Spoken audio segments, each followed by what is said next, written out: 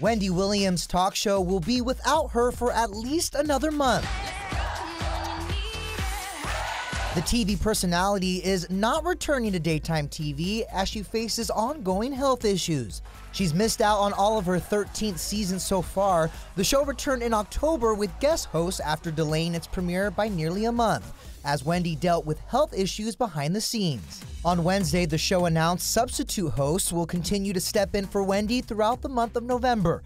The new lineup includes comedians Michael Rapaport and Phil Bellamy, and even familiar daytime faces, Jerry Springer and Steve Wilkos. Isn't that fabulous? The Wendy Williams Show kicked off its premiere month with a special Hot Topics table led by comic Michael Yo. We are so happy to be here, aren't we? How you doing? Then, Leah Remini fronted a week of shows. So it is time for Ask Leah. Okay. And Michelle. Followed by Whitney Cummings. Benton will do, do it. Wendy's iconic phrase with me on 3. You guys do it with us. 1, 2, 3. How you doing? While the stars fill in, Wendy is said to be focusing on her health.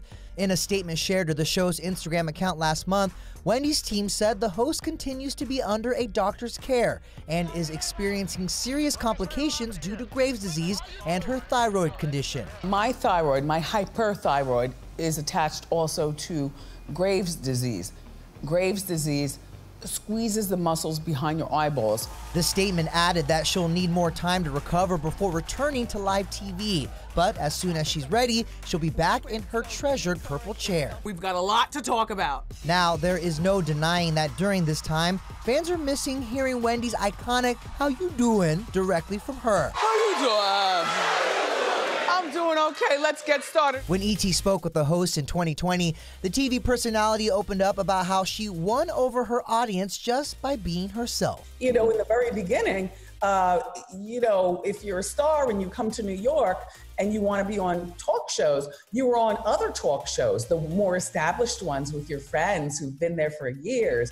And you'd be like, Wendy, okay, no, we're not going over there. You know, or isn't she the one with the big mouth? Isn't she the one who says this or that or the third? And so then there were people who wanted me to calm down. Wendy, if you want guests, you got to calm down. I'm like, I don't know how to calm down. What am I saying that's so bad? And then we started making Hot Topics longer, and people loved it. And then we started using up more programming time for that hour with Ask Wendy, and they became juicier, like about threesomes and stuff. And then eye candy became more eye candy. And it just, and before you know it, the whole show is no celebrity guest. And I'll be honest with you, I love my celebrity friends, I really do, but it feels really good to know that me and my staff and crew have built a sustainable talk show with no celebrities at all.